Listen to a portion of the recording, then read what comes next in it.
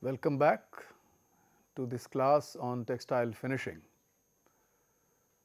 We have covered a lot of ground. Let us see in the last lecture what did we cover. In the last lecture we were talking about flame retardants.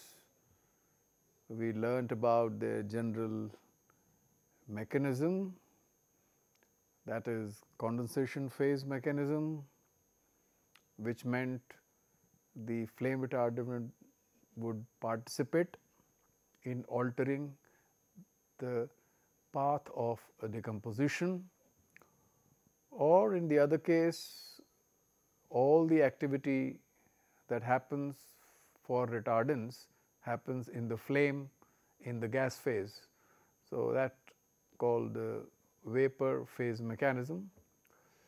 Some agents can work in both ways, in both by both mechanisms. So, they could be called the mixed mode or a dual mode type of FRs as well.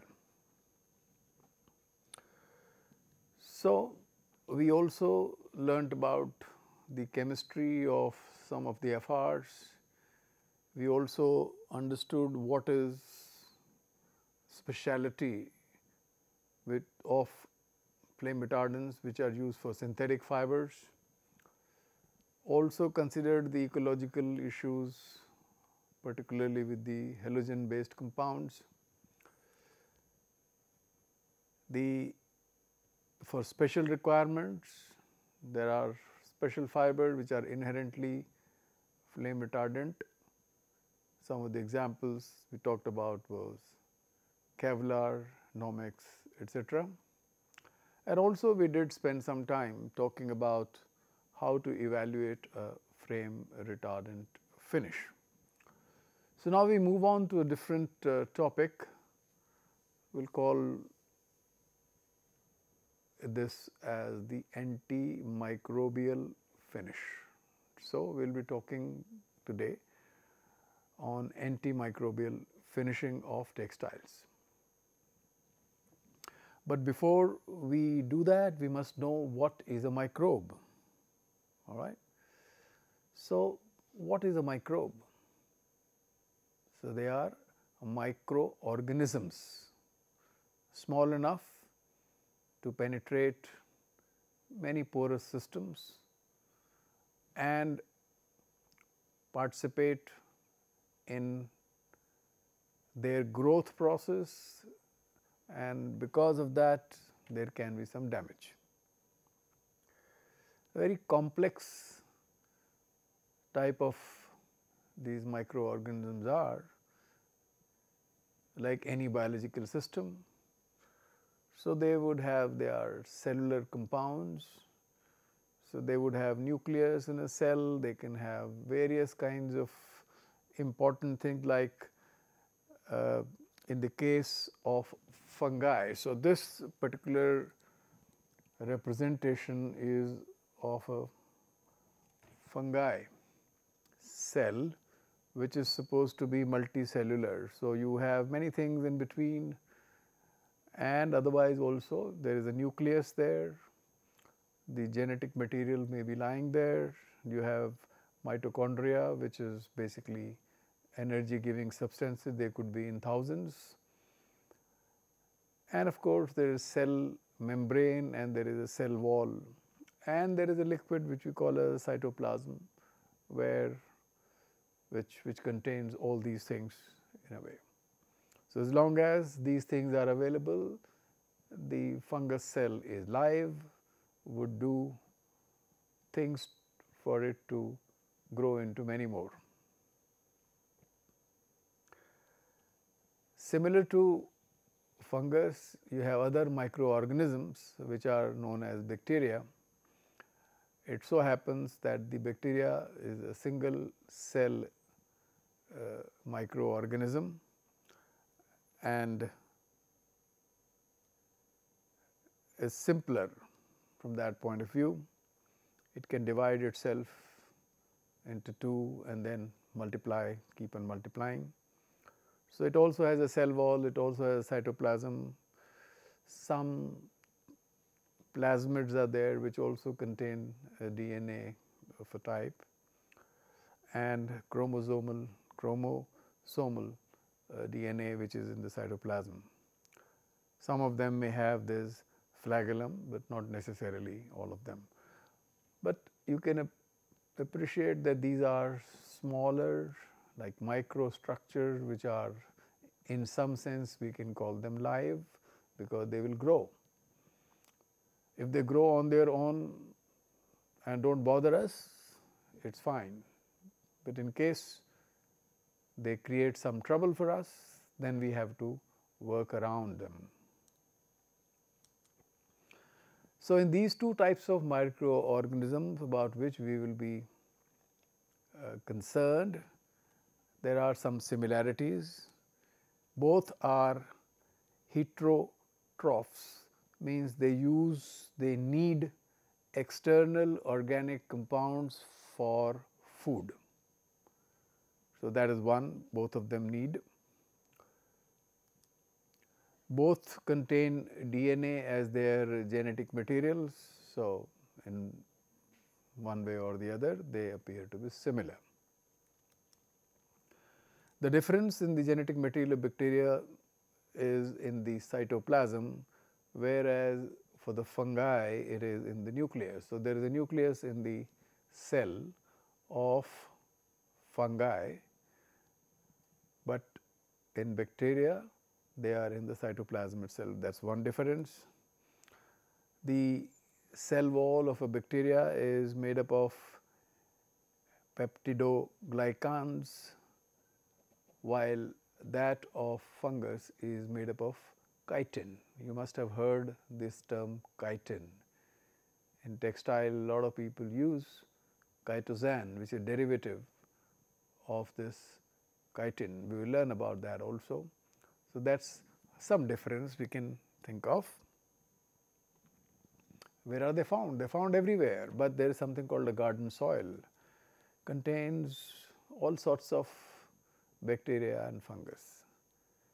If you get optimum moisture and temperature, they grow, they flourish in leaps and bounds. But of course, they need some nutrient which obviously is available in the soil, and some of them require for their growth and survival oxygen. They are called the aerobic microorganisms or bacteria, while some can survive, grow without oxygen. They are the anaerobic types. What can happen if these microorganisms are there around us? Now, we are looking at textile as a fabric, as a substrate, which is being used everywhere. It could be your garments, it could be your curtains, the bed sheets, the upholstery, whatever you think about, the carpets, the wall coverings. And so, you use textiles, and we should be concerned if there is microorganism somewhere there. What do? Can they degrade fibers? Well, they can degrade some fibers. For example, the fibers that are going to be susceptible to degradation, which we can also term as a biodegradation, are like cellulose, that is the cotton, the viscose, the jute. You can even consider other natural fibers. So, all of them can be degraded by some of these organisms. Which fibers will not be susceptible? Which fibers will not be susceptible? So, all synthetic fibers like polyesters, nylons, acrylics, polypropylene, polyethylene, they are non-biodegradable. We are all talking every day. the non-biodegradability of these material. So, from this point of view, these fibers by themselves are not susceptible to any microbial degradation. So, what are we worried about? We are worried about some fibers which get degraded. Are we worried about the fibers which are not going to get degraded? So, what is our worry? Well, obviously, we are worried about those fibers which will degrade. That is one part of it. So, the mildew is one term which you may have heard many times. This is a form of a fungi which can do damage to fibers. Which fiber? We just talked about, right? The naturally occurring fibers. If they are in contact, let us say, with the soil, like for example, you have a tent made of cellulose, you make the structure, the tent is, for example, here this part of the tent is in contact with the soil. So, it is susceptible to various types of degrading microbes. They may have enzymes called cellulase, and then it will just keep eating it up, that will become a nutrient and they grow. But all such things like the tents, tarpaulins, ropes, awnings, home furnishings, etc., can be degraded by mildew. You would see some white, green things deposited over surfaces. Natural wood, woody material, leather, you can see some white things getting deposited, sometimes greenish. They are all mildew in form of fungus, and they would grow, and by doing this they would decompose, degrade the area around that thing, and so they will be there. Of course, when they start working, decoloration can occur on the surface, which will be visible even after you wash it, if it is there is no hole. If there is a hole, it will be visible anyway, but if you have been able to arrest the further growth, then there may be discoloration. Odor, yes, they do not smell very nicely, it can be there, they could be allergic, and so you may not feel very good about it.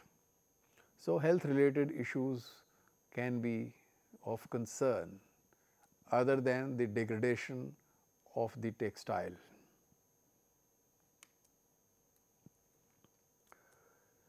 So, what about synthetic fibers? As we said, they are non-biodegradable, so they are generally hydrophobic, yes.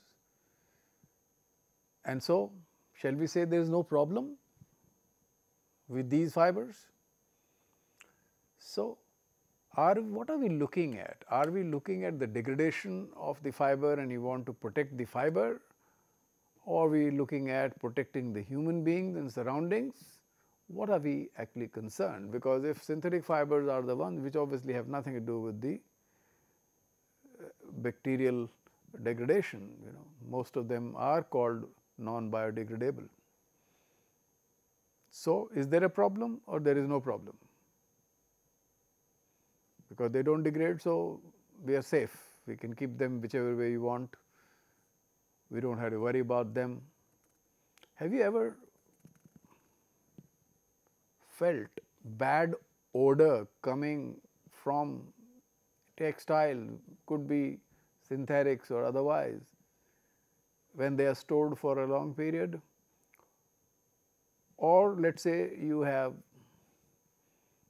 a textile which has just been used, you had gone for a jog, it is all sweaty, leave it for some time. Did you ever feel that there was some smell coming out of that? What was that? That smell was it perspiration, or you keep it for some more time, the smell will only increase. So, what is it? So, the important thing what we would like is they may bacteria otherwise also do less damage to the fibers, but can do some damage to some protein fibers, but they are looking at nutrients from anything that gets attached to the surface of the fabric, like sweat, body oxidates which come, get stuck, something falls on the thing, a stain, an oily or other kind of a stain, a blood spill, all of them, if they get stuck, these are the things which can become nutrients for the bacteria to grow. And if it is a bad bacteria, then you have had it. Although your synthetic fiber may be safe, but what has been stuck due to whatever reason, if this is a nutrient for the bacteria, bacteria will grow. And obviously, if it is infectious, the infection will grow. If it is otherwise harmful, it will harm you. And so, they would give bad odor, that is a sign that something has gone wrong. And then hospitality, linen, hospital based linens, gowns, all of them can have various kinds of exudates, liquid, soiling, which may be a very convenient nutrient or a food for the bacteria, and the bacteria would start growing there. Your synthetic fabric may not get damaged, but you can be sick. So, that is why we would like to give antimicrobial finishing treatments to the textiles. Somewhere our aim may also be saving, protecting the fiber like the biodegradable fibers, but mostly it will be protecting us from any damage that could be caused because of fungus or bacteria that may grow.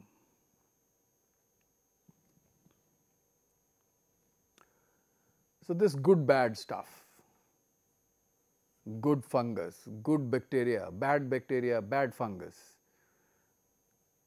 So, everything that is available in the nature can't be bad, but some of things could be. So, we have to isolate, we have to understand what are we looking at. So, this is very clear that all bacteria or fungus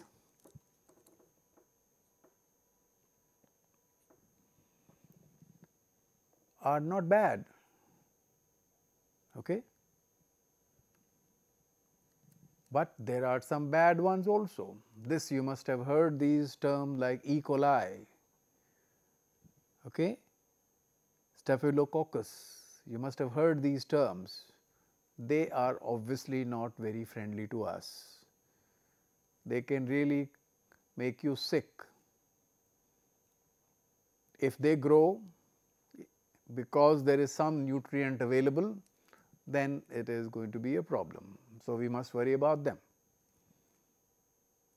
Similarly, not all fungal species are bad.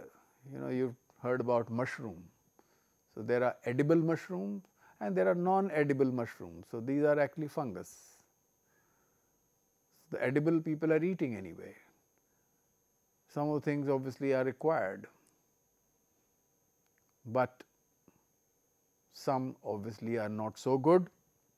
They can cause diseases. They are called the pathogenic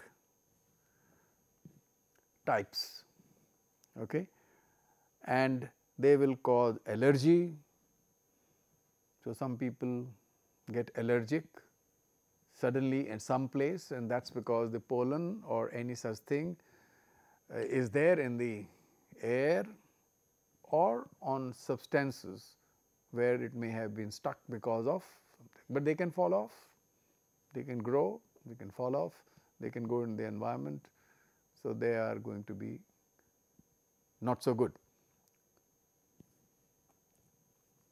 Some of these examples like Aspergillus and Fusarium are some of the genera which falls in the category of pathogenic fungal group, and so we got to be careful with them. But what we have learned is they all are cellular structure.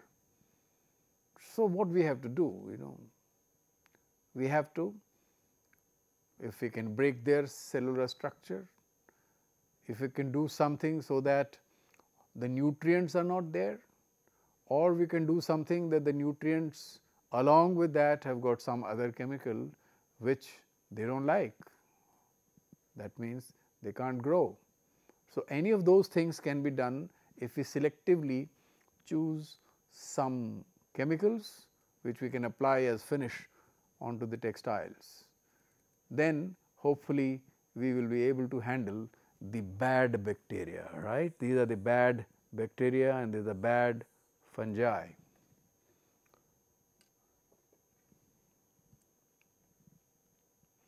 So, now this question, if somebody asks, what is this biodegradability? Everybody loves biodegradability, but if you add any antimicrobial finish, then the bacteria would get damaged, and so the biodegradability will be lost.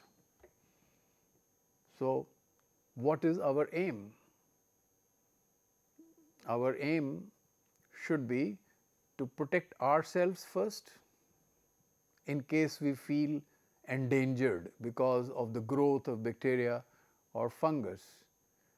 But a biodegradable textile product may have an extended life, but it is not going to become non-biodegradable. But otherwise, we have just talked about the non-biodegradable compounds also would require antimicrobial finish, because the nutrients can come from any source and adhere to the surface. So, what are our expectations from the so called antimicrobial agents? Okay. So, we want to finish, we are going to be spending money. So, what do you expect? So, one thing which you may like to expect, because we do not know which type of organism is going to be available, will try to attack, which kind of fungus or bacteria would attack, would get adhered, would grow. So, if you have an agent which can work on a wide range of microorganisms, this will be good for us. But because all of us know that there are good bacteria also which we need, now we have an antibacterial agent which is going to kill. If suppose this starts killing the good bacteria also, then it will also be harmful. That means these agents, now we are not talking about the toxins generated from fungus, we are not talking about the toxicity of the antimicrobial agent itself, because it is attacking the natural microorganisms. So, by whichever mechanism, so it can also attack the good microorganisms as well. So, at least they should have low toxicity for the humans, and why not animals, of course, and why not plants for that matter. So, whenever you use any such agent called the antimicrobial agent, it would have the plus side which we are hoping for our benefit, but it may have a negative side also, and that one has to worry about whenever you choose. If there are some considerations, when somebody says there are ecological considerations, that means those type of agents are not good, even if they are good antimicrobial agents, but they are actually not good for us, for our ecology, for human, for other species that we have. So, actually it is a very contradictory requirements. So, compatibility, we expect that you would be applying various other things on the textile like dyed or printed textiles are there. Otherwise, you are putting various kinds of finishing agents. It should not have bad effects on them. And if that happens, then obviously it is a different kind of a compromise, you may like, you may not like. Of course, once you given treatment, one would expect that this treatment lasts for a longer period. If it does, then you will be happy. So, fastness of the finishing treatment is something which you will expect, and normally what would they, either they react or make a polymeric network, or they get adhered by one mechanism or the other. Finished textiles must also comply with the regulations. What it means is that these agents, if they leach out from your textiles after finishing and go to waterways and otherwise in soil, one must check what the regulation says. That would anyway say that do not use such and such compound. If the regulation says do not use a certain type of compound, so let us not use that. That is the only solution that we have, because some people have done little hard work and found out what damages can be caused by such agents. Of course, anybody would love them to be as cheap as possible, but then the cost will be based on the fact whether it is a special chemical, whether they have taken care of all ecological considerations. So, it may or may not be very cheap. Eco-friendly. So, what is eco-friendly? I mean, it is going to be acting against some of the bacteria which were naturally there, they were harming us. So, from that ecology point of view, they already gone. So, what kind of a contradictions that we talk, but what it means is that we should still have a choice to select such type of an agent which at least would not harm the good fungus or good bacteria. All right. Hard choices. It is not going to be easy for anyone. You find a good antibacterial agent, it may not be ecologically very nice, but that is it. Well, we will keep working and researching on them. So, how does an antimicrobial agent work? So, it can work either by inhibiting the growth. The bacteria would like to grow, multiply. So, they would hinder that process, if that can be done. So, which would mean cell reproduction can be affected. They can block the enzymes which actually work and get them the nutrient. Okay. Enzyme is very specific, it has to go to a certain site, break the thing, bring it out, use it as a nutrient. If suppose that does not work, it is blocked, enzyme becomes ineffective, or react with the cell membrane, make it different if possible, let it be. It could be cross-linked, it does function the way it was supposed to function, because these are complex systems which still work in various kinds of balancing acts, and if you change any of those things, their growth gets affected. These type of things which we talked in the first were called bacteriostatic agents. So, they are working in a static way. The others are which actually kill the bacteria, they are called bactericidal compounds. So, they would destroy the cell wall. There is a lot of genetic material in the cytoplasm, there are other kind of things and it just leaks out. The wall breaks, gets disorganized completely. Then obviously there is nothing, the bacteria is done, dead. Or it gets inside and poisons the bacteria itself, and so they kill directly. So, that is the kind of thing they can do. So, these are the two basic mechanisms with which it will be there. The question is, how do we apply, what happens, how do they kill, whether the bacteria goes when they onto the textile, then it gets killed, or the systems get leached out in around the thing, surrounding things and work, that has to be seen. Let us look at some of the examples where people who are quite successful have been successful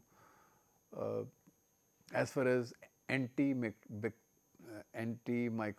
activity is concerned. In these, some of the early things started with the metals, metal ions. The metal ions can penetrate and do a lot of damage to the cell structure. Heavy metals like chromium, copper, cobalt, they are effective in killing the bacteria, but and at very, very low concentrations they can work if they are on the textiles. And they actually kill. So, whatever the intercellular matter is there, material which is so important to them, they act there, because they are, let us say, bivalent, trivalent compound, they will make coordinate bonds at different places and disturb the balance, and so things can get ruptured. So, they kill, see, they kill. And then what happens? Well, when the bacteria or the fungus is not really growing, the cells are killed, and then nothing grows. One of the successful examples earlier people used was called the copper naphthenate. It was for, let us say, cotton tentages, awnings, etc. This was being used because they would come in contact with the soil. There was a term called rot. It starts with mildew and rot. So, rotting means is degrading, decomposing. So, if you use, let us say, copper naphthenate, then you will stop the rot or rotting. So, sometimes we call it rot proofing. Okay. Simple structure which is a naphthoic acid and the copper salt of that would be larger molecule, but yes, it gives some color. If you greenish yellow color may be there because the copper, and therefore, some people may not like, but if it is a tent which anyway normally is green, so it is okay. So, very effective rot proofing agent it was. There is another interesting finishing treatment called the Williston finish. Have you used or heard about cuprammonium solutions? For what it is used? Cuprammonium. Have you heard of cuprammonium fibers? Cuprammonium solution at a particular concentrations of copper and ammonia can actually dissolve cellulose. So, cuprammonium rayon was one of the fibers which is a fiber generated from the wood pulp, and after purification and dissolving and then doing wet spinning, one can make fibers. These days you use to test what we call as cuprammonium fluidity. What is it? So, if there is any damage done to, let us say, the fiber because of any treatment like bleaching or scouring, so molecular weight goes down. So, people test cuprammonium fluidity, that way it can dissolve, but only if the composition is same. Otherwise, it can make a gel kind of a thing, softer material. So, if you apply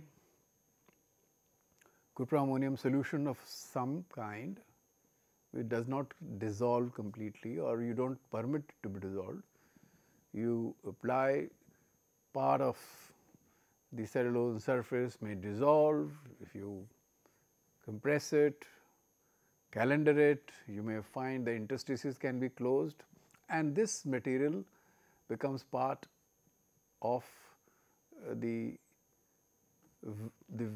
gel or the viscous system which was on the surface gets deposited. Its cellulose itself and the copper basically get bound in some sense.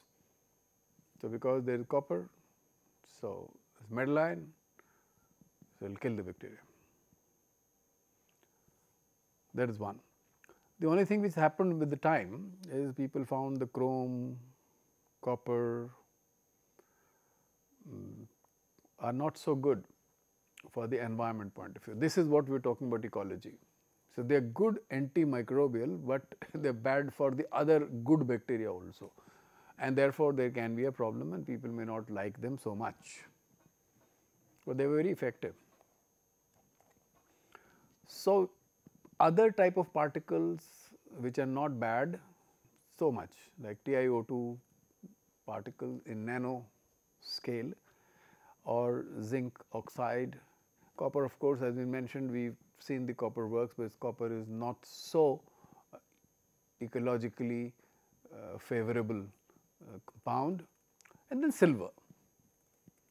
The silver, people, they eat silver, on the various kinds of sweet. People put a thin film of the silver they eat. So, this is not a problem as far as the ecology is concerned.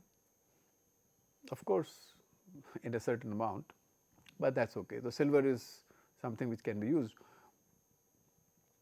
as an antimicrobial agent. So, of late silver has become a more popular choice for generating, developing antimicrobial finish. So, the silver is very effective, particularly if you apply at a nano level.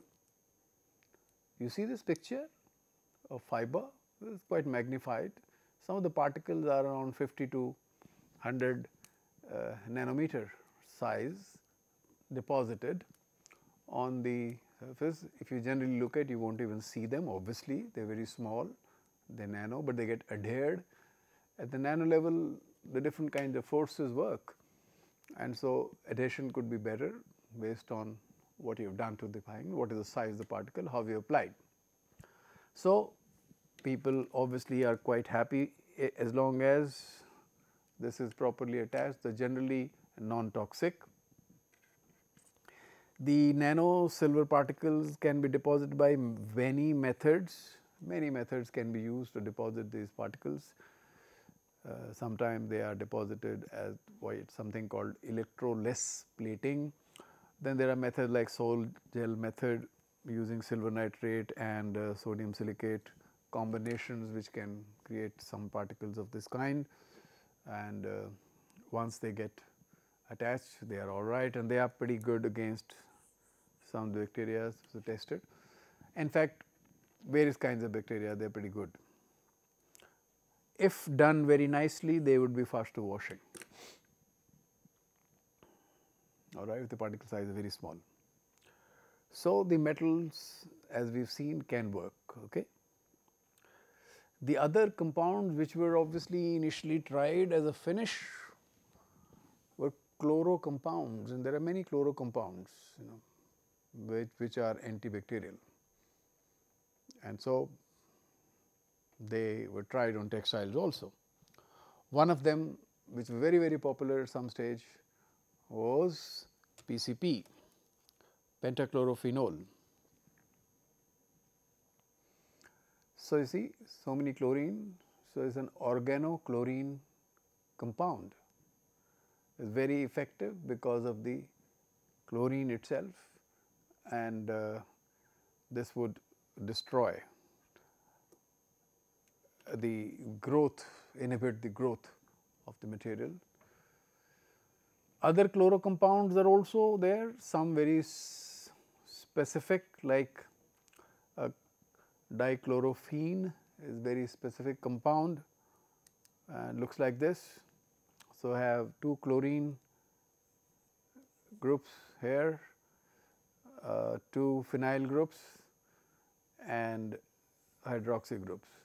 So, that way you can have some affinity for the textile substrates and can stay for a little longer period. These are effective compounds.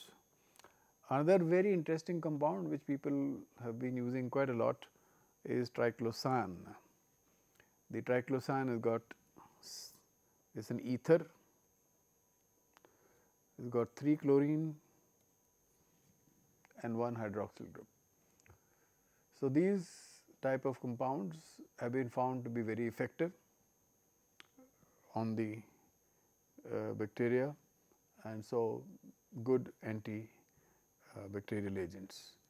Just that the ecology and these compounds have some tussle.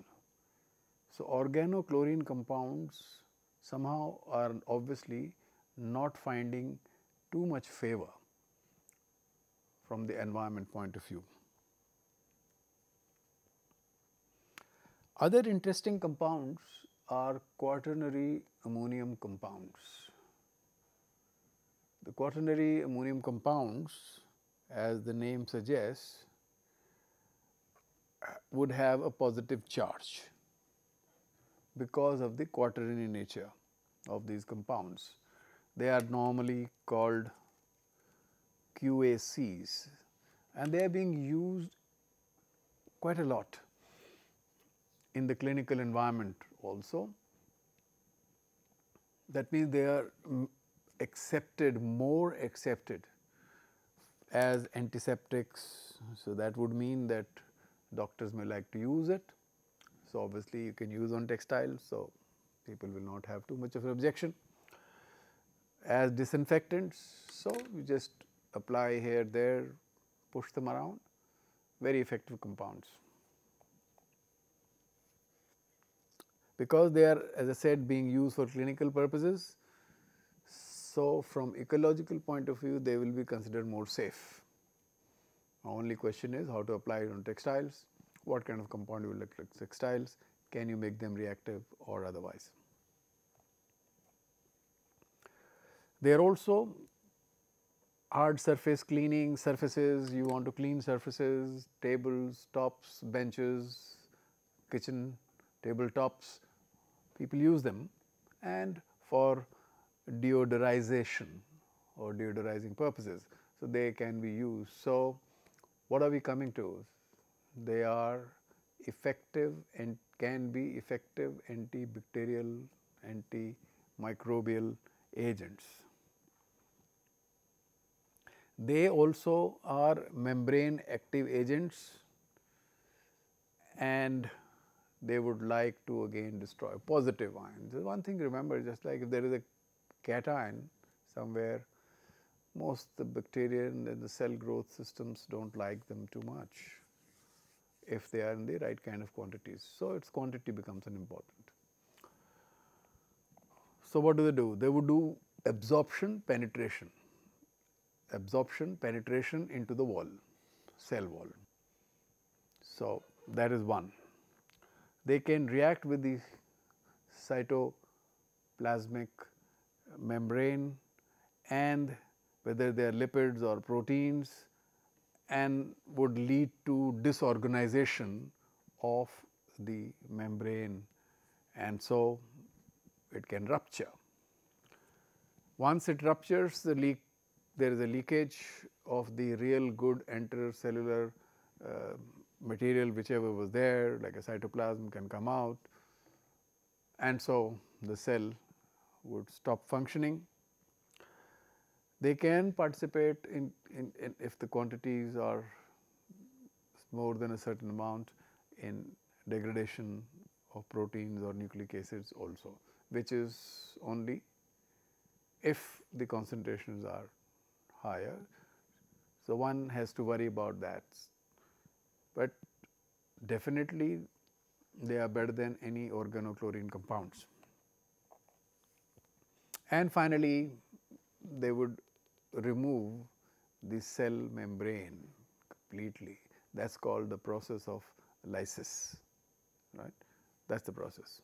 So, in short, what we are looking at, that these quaternary ammonium compounds would act in a way that there will be loss of structural organization and the integrity of the membrane, along with other things that can also damage the cell, very effective agents, and also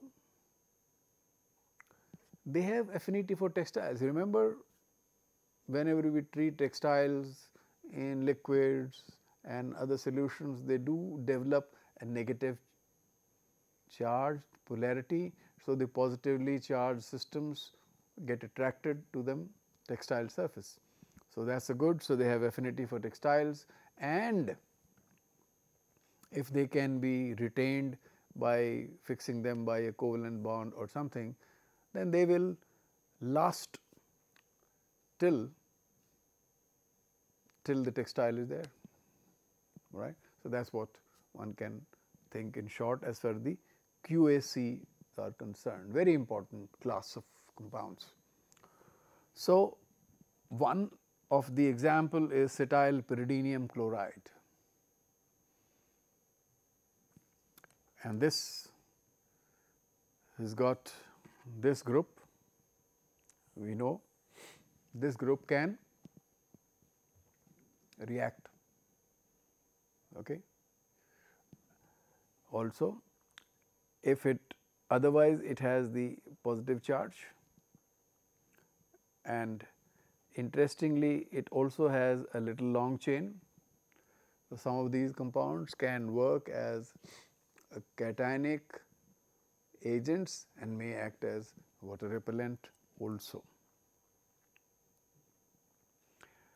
Again, you can have another ammonium compound, for example, which is so many methyl groups here, and you have this compound, and this is again cetyl. So, a long chain fatty compound.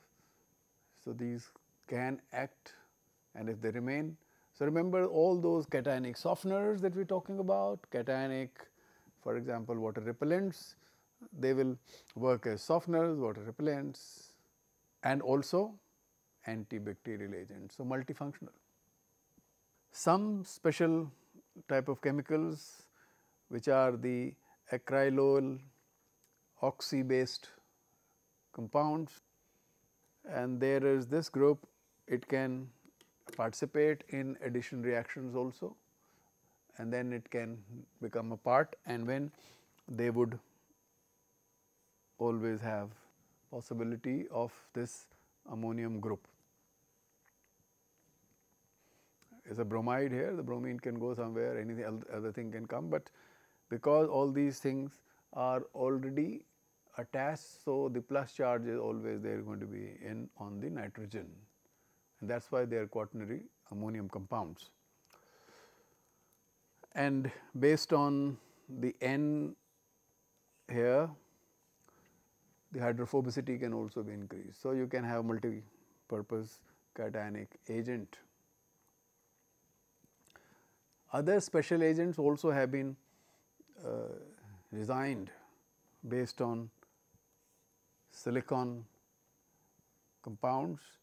We can expect, other than the cation, which obviously is going to do the antimicrobial activity, with so much of hydrophobe, some silicon based systems also, one can expect water repellency as well.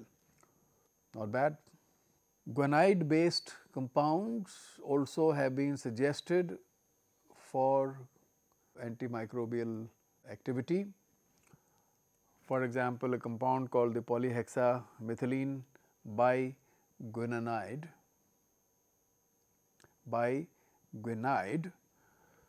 Because of this, here this is the biguanide structure, and rest of course based on this plus charge, you would have either a chlorine or a bromine ion will be there. So, it can be polymeric. So, even if it does not react, it will still have a large molecular weight, and so fastness etc. could be better. Now, another interesting compound which we just talked in the beginning, the chitin, which was the outer thing which made the cell wall. Some of these things are very interesting from the chitin. From the chitin you get chitosan. The chitosan as a textile finishing material has got many roles to play. In this case, we are expecting that at a certain pH levels they will also become cationic.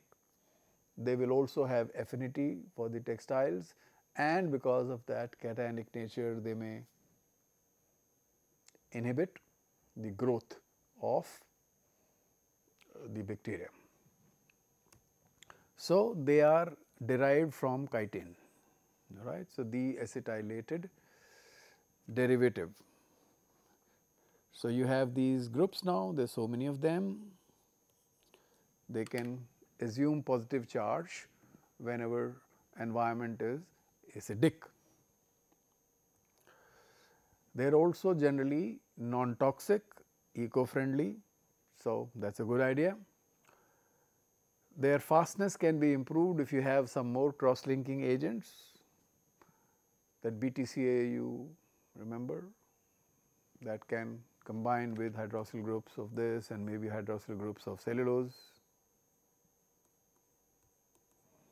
under certain circumstances, and you can get a permanent things, and this will be available.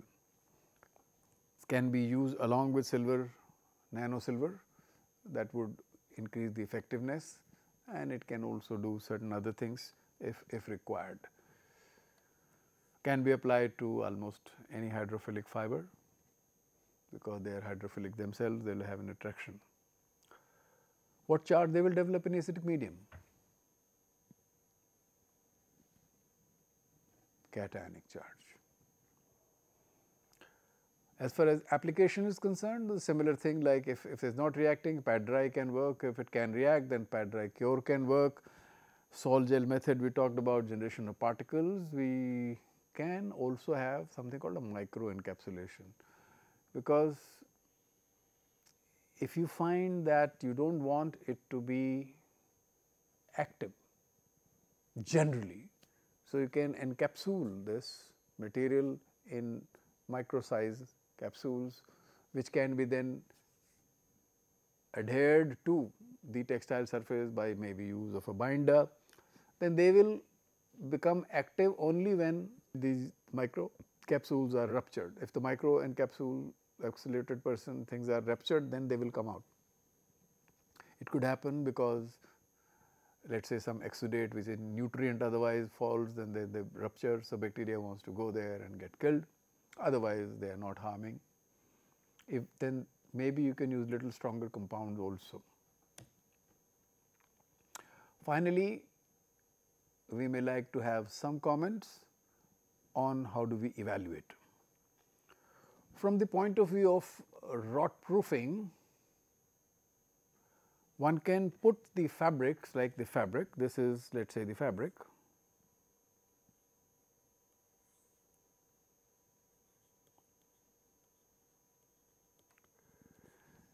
in soil, actual soil, the garden soil. So, you have a layer of soil in a container,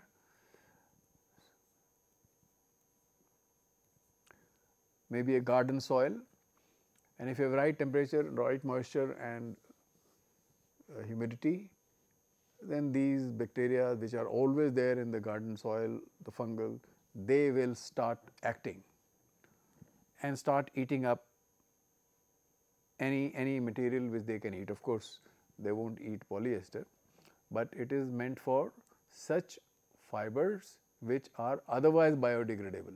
And then after a certain period of time, you measure their tensile strength, let us say you bury them for about a week and then test the strength before burial and after burial, and if you see there is a change in you acceptable, non-acceptable. So, theoretically, if you have untreated, let us say cotton fabric in a nice garden soil, after 1 week they will be so weak that you cannot actually test them, they just break down. But hopefully, if you have antimicrobial treated sample, it may last longer. It is a severe test, tough test, you are putting the whole thing inside the soil where there are so many bacteria, fungal activities are taking place. Other test which is people do use is called the agar diffusion test, and here you have a treated fabric and untreated fabric, put it in agar which is like a nutrient, and you have bacterial, the bacteria wants to grow on the nutrient, and if any agent is leached out, let us say in this case there is one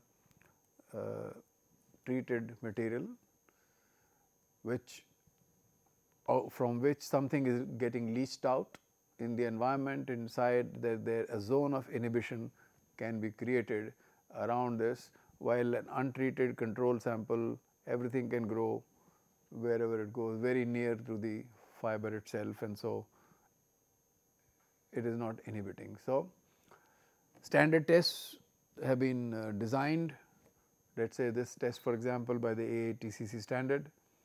So, measures the effectiveness of antimicrobial agent in inhibiting the growth of bacteria in, let us say, a nutrient called the agar, all right.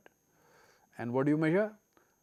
So, this test is for gram positive, gram negative, two types of bacteria that people want to test, and will measure qualitatively the effectiveness of the compound by observing the zone of inhibition.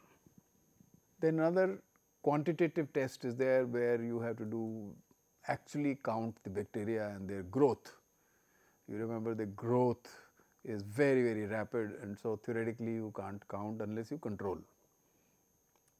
So, there is also standard test methods available. Whenever you get a time, you do read about them. This is quantitative because you will be counting. So, when you count is a quantitative, the previous one was qualitative,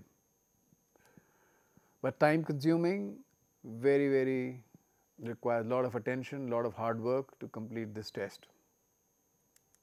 So, you prepare a bacterial solution of a standard concentrations of a standard bacterium, then you let it grow, and then you add certain liquid, certain amount of solution of this onto the textile, completely absorb, then incubate the samples so that the bacteria on the textile, whatever textile material grows, and after it grows, then you elute it into a different solution, and the solution is diluted serially, that you have to keep on diluting, that you have a solution which has been, for example, first elute and take a little bit of this, put it another one and dilute again, then from here little bit and then put again and dilute. and then take a little bit from here and then dilute. So, keep on diluting. A serial dilution methodology is adopted, and after that, when that it is possible for you to be able to count, then you do what they call as plating on the agar plates, and then you count. Actually, under the microscope you count that in a certain area how many bacteria are there. So, this is more of a quantitative type of a test. So, what have we learned? We have learned that what are microbes, there could be bacteria or could be fungus. Some of them are not so bad, but some of them are very bad. We have to worry about the bad guys, right? And the harmful effects of microbes also we can appreciate. Chemistry of some of the antimicrobial agents we have learned. One of them was the QAC, right, quaternary ammonium compound, very effective, nanosilver, very effective, and how we can evaluate the antimicrobial finish. I think we will finish today here. Till we meet next time, have fun. See you in the next class. Thank you.